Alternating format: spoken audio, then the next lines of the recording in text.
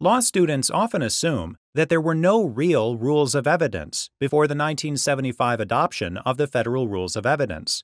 But that's wrong. The federal rules organized and clarified a large body of earlier law.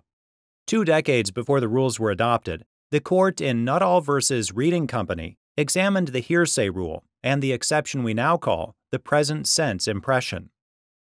Clarence Nuttall, a railroad engineman for the Reading Company, was scheduled to work on a cold, wet January morning. But Clarence was sick, so he called George Marquette, the company's yard operations manager. Nuttall's wife, Florence, heard her husband's side of the conversation. She heard Clarence tell Marquette he was very sick and couldn't come to work. Clarence then asked why Marquette was forcing him to come to work despite being ill. Florence heard Clarence say that he would have to go in. After the conversation, Clarence told Florence that he had to go to work. John O'Hara, the fireman on the same train as Clarence, saw that Clarence was sick. Clarence told O'Hara that he didn't feel good, that the yard office had told him no substitutes were available, and that Clarence wasn't allowed to take the day off. James Snyder, the conductor on the same train, also saw that Clarence looked ill.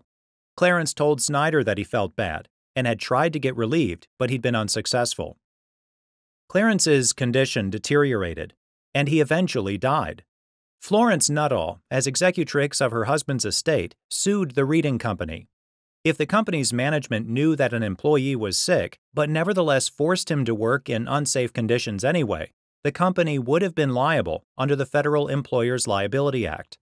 George Marquette also died prior to trial. The first trial resulted in a verdict for Florence, but the district court ordered a new trial. The court then excluded 3 items of evidence as inadmissible hearsay, which were O'Hara's testimony, Snyder's testimony, and Florence's testimony about Nuttall's telephone conversation with Marquette. The district court then granted Reading Company a directed verdict. Florence appealed to the Third Circuit.